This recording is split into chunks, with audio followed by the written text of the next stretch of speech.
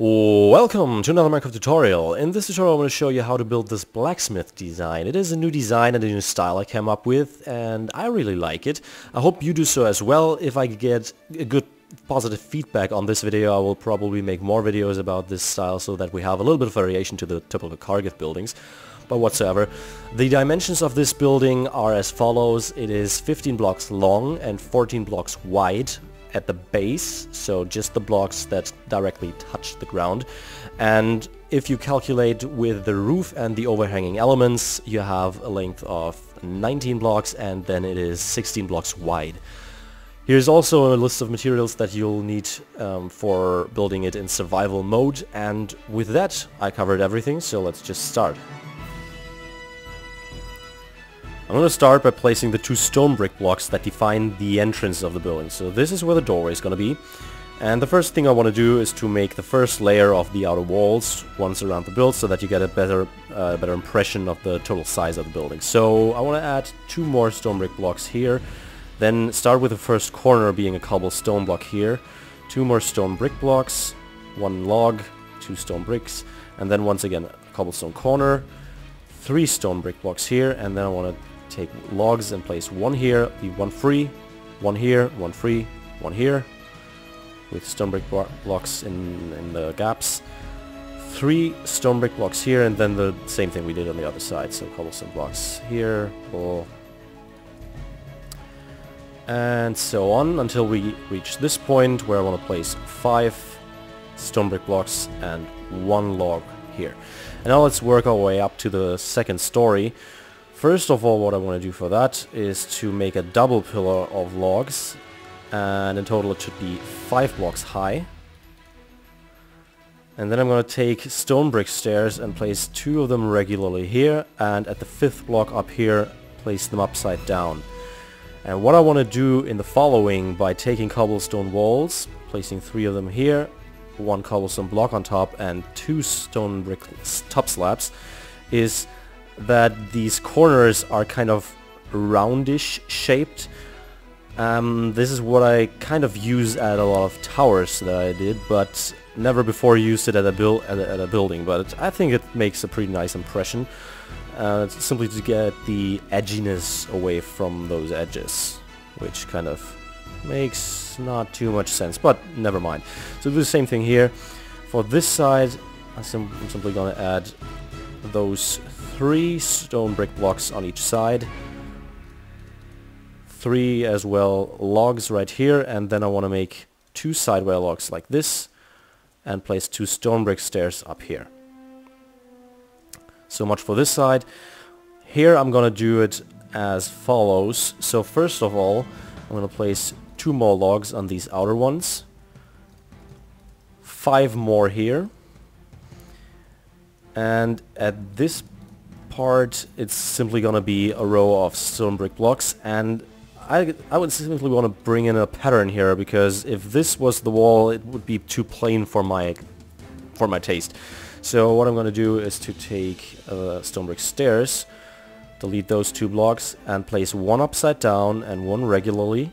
And now I'm going to do the same thing here, just the other way around. So upside down stone brick stairs up here and the regular one there, so that you get this pattern. And I'll do the same thing here, and then the other way on the outside right here. This, whoop, like this, and then it's simply a stone brick block here, 2 on top here, 2 on top here, 1 here, and 2 up there. Like this. And now I'm simply going to time lapse this corner because it's the same thing.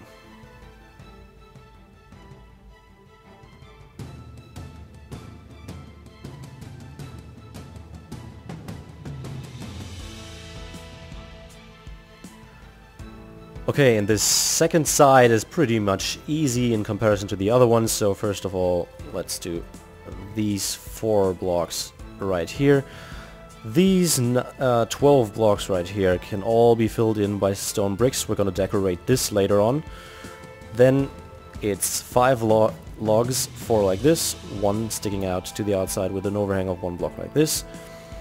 And at the side of the doorway we're going to do the same thing we did on the other side. So first of all, to this side it's 1 upside down stone brick stair, 1 regularly, one regular, one upside down, and these blocks are all stone brick again. Oops, no. Sorry. You need to place those 3 logs right here. And what I want to show you now is where the kind of pre-roof, this kind of shed, is going to be. So from one block from this corner right here, it's one log here, then go diagonal 1 block, leave 1 more free, and then 1 more, so that you have these 2 blocks right here between them. Then leave 3 blocks free, place another one, and then the same thing we did on the other side, so those 2 free, 1 diagonal, so that it's right one block away from this block from the door. So we need to make 2 more things before going or moving on to the second floor, which will be, first of all, to add 3 logs on top of these pillars so that they are 4 blocks high. And then I want to make a furnace right here. For that I want to take stone brick stairs and start at this block, so leave 1 block free from this log, and then place 2 stone brick stairs right here, leave 1 block free, do the same thing here. Take stone brick blocks and place them behind them. With 1 stone brick stair here, same thing on the other side, just facing another direction, and 1 right here, and then I want to go up 6 blocks, 1, 2, 3, 4, 5, 6, and then do the same height on these 3 more blocks, like this. I'm simply gonna add the chimney now because it makes it easier when we're building the roof. So I'm gonna take stone brick stairs and place just 1 random block in the middle and place place upside down stone brick stairs once around here, 4 cobblestone walls on top, and then simply slabs on top of it. Of course, you could also go for another chimney design, which is using stone brick stairs on the outside and then 1 slab right here. This is a little bit higher and looks a little bit, in my opinion, fancier, but I prefer this simple look since it's a simple blacksmith, so he can't afford much. It has just to be functional. Okay, now let's move on to the second floor. First of all, what we want to do for that is to take logs and place 2 of them on these outer top slabs right here. And then from here, we're going to start making our way to the rooftop in this kind of stairy shape. Of course, the same thing is going to happen on the other side. I'm going to place 1 more log here and 2 sideway logs to the outside. And here what I want to do is to place 1 stone brick stair facing this direction, then turn it into a corner stair, and then place another corner stair right here, simply facing another direction, and then 1 log right here. The same thing is going to be done on this side, so those 2. And let's go up in a staircasey way. I think I just invented a new word, which is amazing. I'm gonna patent that. If somebody works at a place where you can get a patent for certain words, then please, yeah, staircasing is now officially my word. If anybody uses it, I'm gonna get 50,000 pounds. Hooray! You just did it. Frank, you just did it. Okay, enough screwing around. Okay, so do the same thing right here, only this time you continue building the logs, the sideway logs, up until you hit the chimney. And we're gonna do the same thing on the other side, where we staircase our way up here. And here, of course, the same. And then on this side, we're gonna do this all the way across to the other side. And here I want to place 1 block sticking out, so 1 sideway log here, so at the very end of this row, and then 1 here at the 5th block from this middle one, this middle row. And that's so much for the preparations for the roof, except for that I want to kind of make a reinforced look to the roof so that it looks a little more rustic. And what I'm going to do for that is to add these logs right here. Don't worry, it will look better once the roof is added. And I'm gonna add 1 more block here and 1 more whoops, sorry. First of all, let's do the same thing here. Let's staircase our way up here. Staircasing my way up. And then one block here to the inside. And one block here. And then we're gonna look for this exact middle, which is the block right next to the chimney, right here. And then we're gonna staircase our way up here. Just as we did before. And down here. Alright. And now it's time to add the roof. And for the roof on this side, I'm gonna start by placing spruce wood planks. 2 of them right here. I forgot this one right here. And I'm simply gonna add it like here. And the only thing you have to keep in mind is that you place an upside down spruce wood stair right here, and up here it's the same, so a regular roof shape. And then to the outside it's spruce wood slabs like this. And I want to place cobblestone walls on top of these like here. And what you can get an impression of, I'm going to do this on this side, and then I'm going to speed it up a little bit, simply save us some more time. So slabs right here and spruce wood planks here.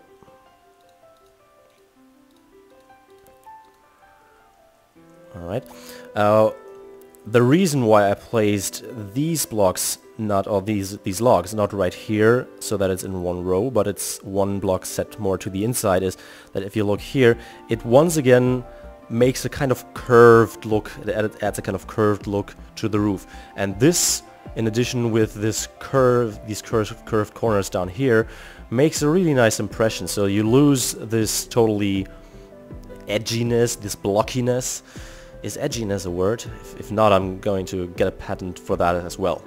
Write that down. Person working at the patent store. Whatever.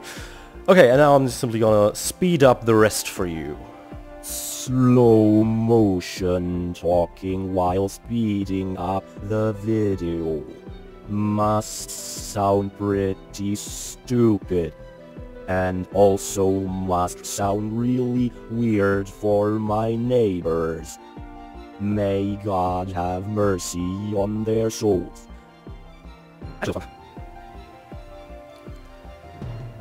So there's nothing to add to this side, but on this side I want to add another window right here. So I kind of screwed up right here. So what you need to do is to place 2 more slabs from this point on, from this log sticking out, and there's going to be the window here. And for that, I'm first of all going to start a kind of supporting element down here, which will contain of 2 upside down stone brick stairs to each side of this overhanging block, then 1 regular slab, and then I'm gonna go inside and place 2 stone brick blocks right here. And then 2 stone brick more blocks on top, 1 here, and we're gonna get rid of this, place 1 stone brick block here, and then we can get rid of these. That was a little bit too much right now. So then we're gonna take stairs and simply place them like this, so that the end of the roof is at the same time at the end of this roof section right here. Add another slab here, and then let's simply continue the roof right here. So let's fuse this. Roof fusion activated. Planks down here, and at this one, and the same thing on this side as well. So this is pretty much the same thing that we did. Alright, now for the roof endings, what I want to do is to place 2 stairs like this here, and then simply 2 slabs. And on these ones I want to start with one stair being upside down, and then 2 in the back of them, in the back of this one facing to the outside. Same thing here. So first of all, I'm going to start with an upside down one, and 2 placed from the inside to the outside like this, and the rest is simply going to be more planks and more planks right here. Alright. Now what we want to do right here is to fill in any material that you like for the second floor. I tried using the light wood, the kind of yellowish wood, which looks amazing. Then it makes a pretty nice companion for Frank, the other house design I had, another house tutorial I had a while back. You can see it right here. It kind of fits the style, but I'm going to use simple white wool and no clay blocks, because clay blocks still are simply too smooth to being for being the surface of a house, at least in my opinion. Okay, and now we're gonna add the roof so that the blacksmith can forge outside here without getting wet or having rain dropped on him. And for this roof I'm gonna take first of all slabs and place them like this. So starting at this pillar, place 2 like here, 1 there, 1 there, here, there, there, so that we have 2 blocks in this row, 2 blocks here, 1 here and 1 there. Then we're gonna have those 5 blocks here, and then the same thing in the other way, like this. Whoops, this. Then it's spruce wood planks, and this will simply be like this once all around, so that you have always one connected row of the spruce wood planks and this one row additionally right here in front of it. And then the rest is gonna be slabs again. Alright, then what I want to do additionally is to, of course, put a button, what I just used to do, a stone button in front of all of these logs. Then I want to add a kind of reinforcement down here, so I'm taking cobblestone blocks, 2 upside down cobblestone stairs and a cobblestone wall, so that these logs are covered, so that there's more stone in the building and less wood. And then as windows I'm gonna use fences, or pretty much as bars, because this design, usually I fill in windows, but as it was quite unusual to have real windows in medieval times, and this is simply a simple blacksmith and another style, I'm gonna use the fences simply to be a little more authentic on this end. And there's another button right here. And for this forge, what you can do is to make a breakthrough so that you can access it from both inside and outside, which has a great benefit of, first of all, you can forge, or you can melt all the kind of metal and heat up your tools and the raw metal that you need to work with, and at the same time it will heat the inside of the building in the winter time, which is a nice thing. And what I just noticed was that there were 2 blocks missing right here at the chimney. Let me quickly do that. Alright. And then the last thing I want to do, and then this build is pretty much complete, is to add regular slabs. 1 here, 2 here, 1 there. Over here it's going to be a little bit like an archway, at least a little bit. And then the same thing here, so 1 here, 2 here, 1 there. And that's it. One last thing I want to mention is that you should be careful when placing fire, because, well, playing with fire is always dangerous, kids. Listen to your mom, or your dad. But also I didn't quite check out if the build was fireproof, so make sure that you have a backup of the building, or that you have a fire protection plugin installed on your server, and then you should be relatively safe. But yeah, with that there's nothing pretty much left to say for me, but I hope you enjoyed watching this video, and I hope you like this design. Please post a comment if you would like more buildings of this kind of building style, so that we have a little bit of variation to the otherwise typical Kargith or Madness 64 buildings, whatever. And yeah, with that, there's nothing left to say for me, but after Madness 64, and as always, please rate, comment, subscribe, join the crew, come and make today. Do as you will, and hopefully see you next time. Bye-bye.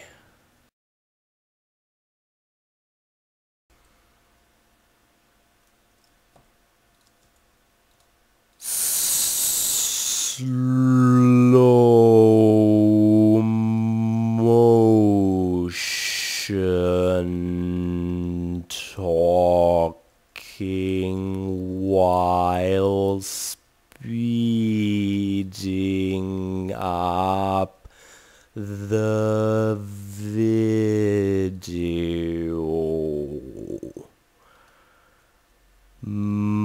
Must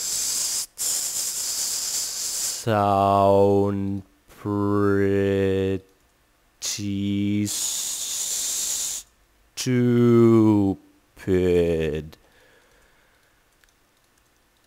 and also must sound really weird for my neighbors.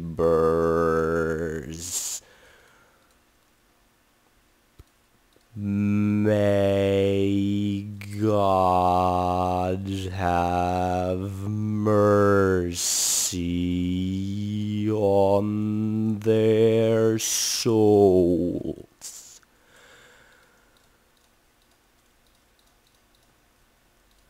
Actually, that was fun.